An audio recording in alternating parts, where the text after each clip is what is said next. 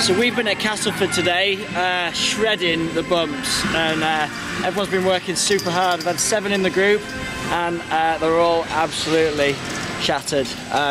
Been doing lots of tactical stuff, so working on different varieties of lines: high line, rounded line, full line, zip line. Being really direct, working on certain planes of movement, absorption, angles and leaning, rotation, loads of pole plant stuff.